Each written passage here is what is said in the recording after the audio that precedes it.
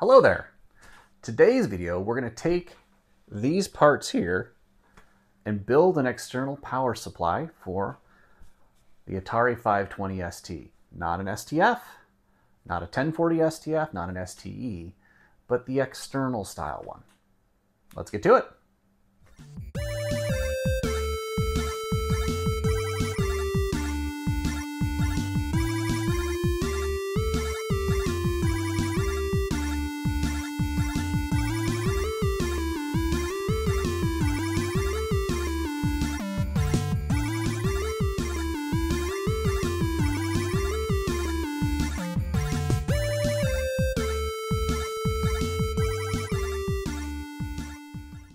All right, so the 520ST, I think that the 260ST as well that you might find in Europe.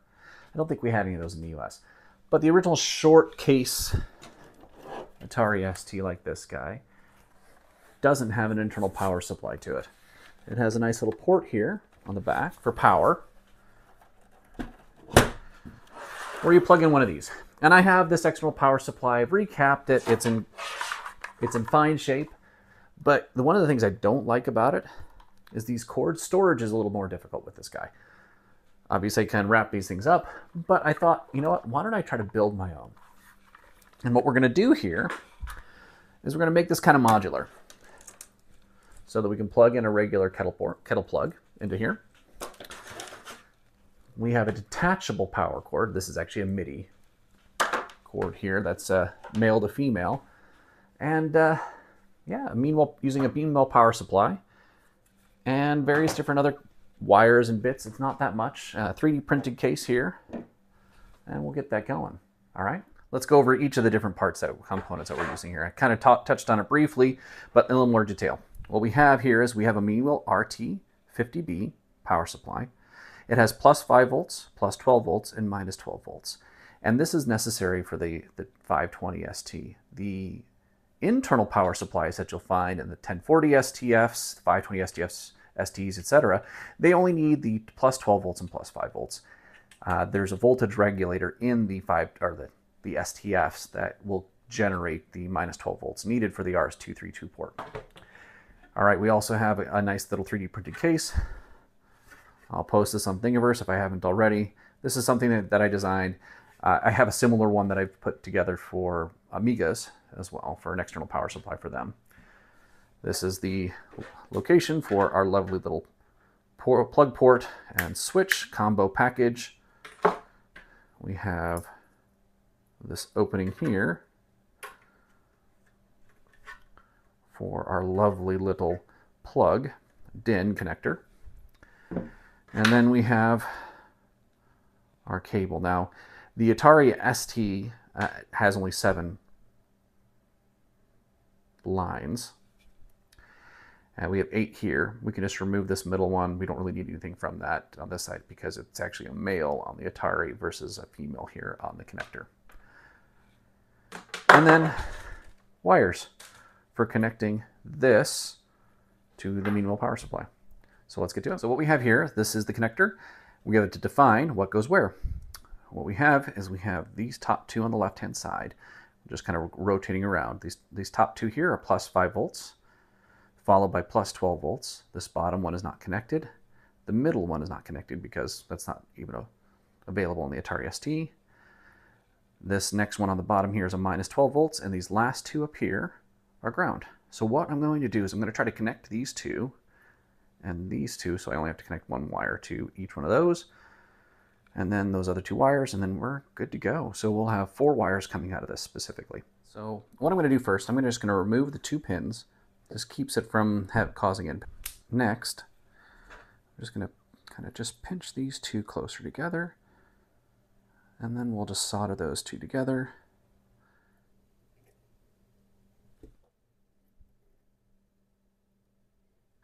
Strip these wires.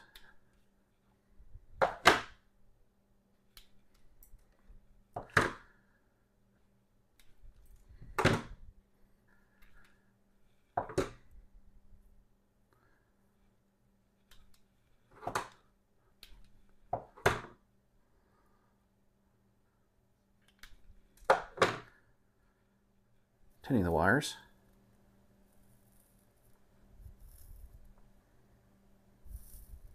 Tinning the wires.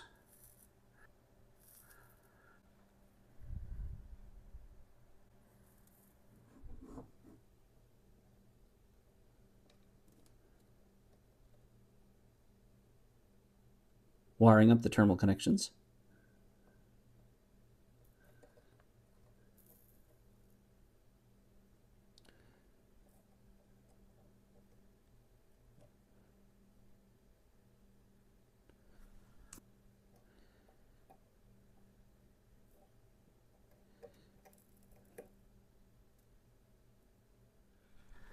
Connecting the ground line.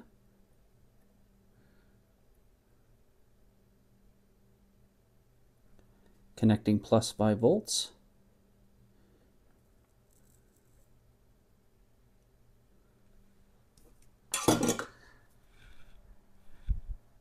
Connecting plus 12 volts.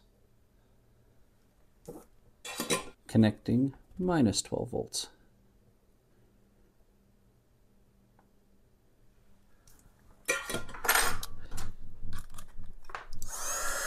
Heat shrinking it all.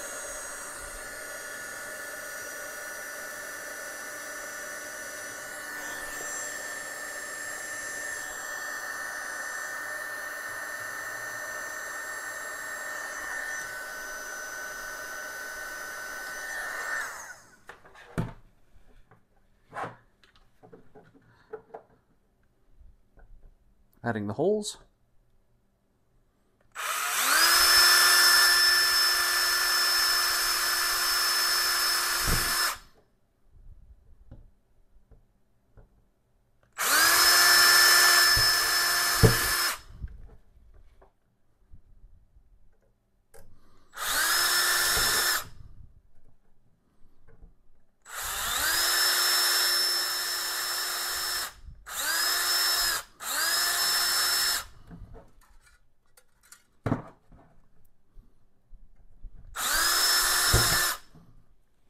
Assembling in place.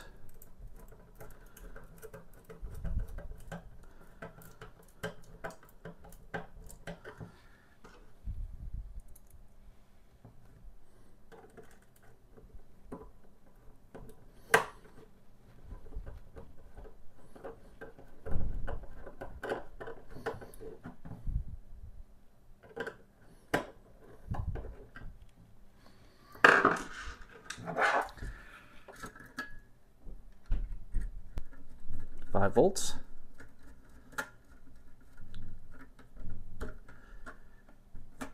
Ground.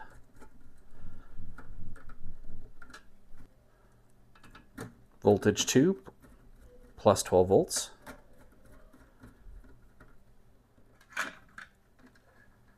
Voltage 3 minus 12 volts.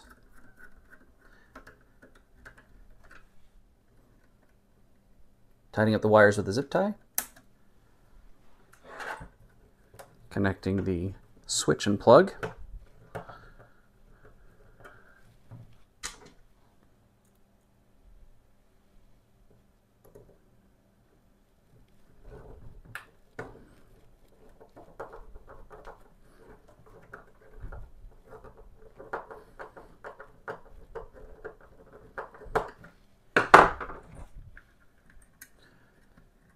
Yellow is ground in this case.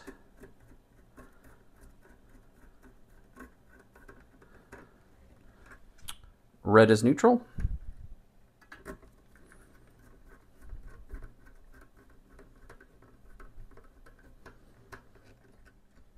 Blue is live.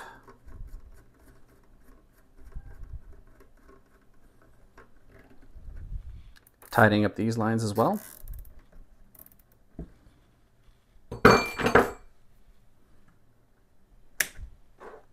Testing out it the first time. Be careful.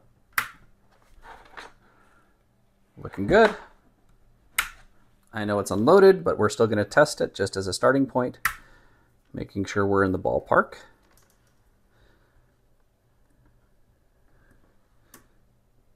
Five volts. -12, +12. Lastly, this connector is too chunky to plug into the Atari ST, so we're just going to trim it down.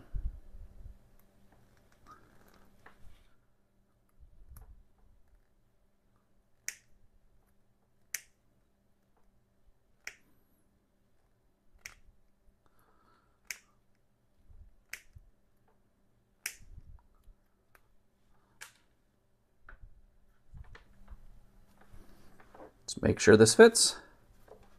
Top is here. Need to take some more off. Let's try it again.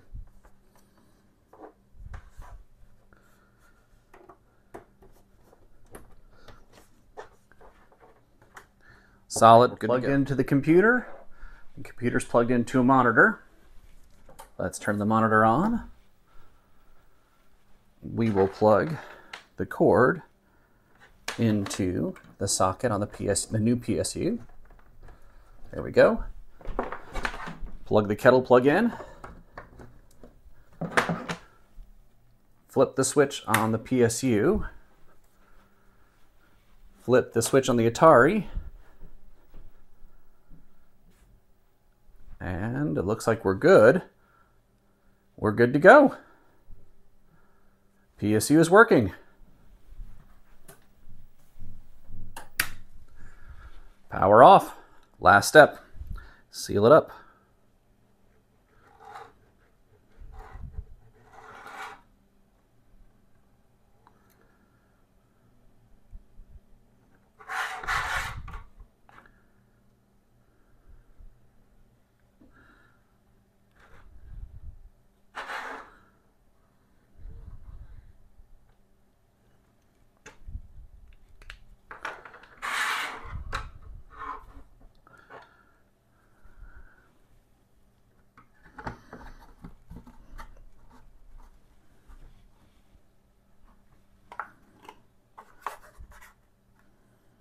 Let's wipe off that excess super glue.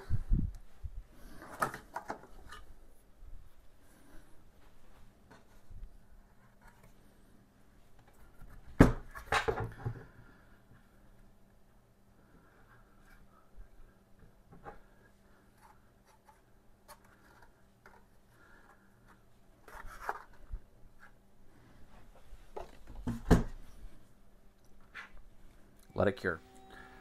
All right, power supply is good, it's completed, it's tested, and I can play little Ultima now. I hope you enjoyed this. Thank you very much for watching. This is not too hard of a project to actually do, so if you need one of these PSUs, you can do it for relatively inexpensively and relatively easily. Minimal soldering. Total parts and cost, you know, at the moment, $35, $40 US approximately. It's not that much of a savings versus buying one yourself, buying from some third party that actually builds them too. But you know what? There's something fun about building it yourself. All right. Have a fantastic day. Thanks.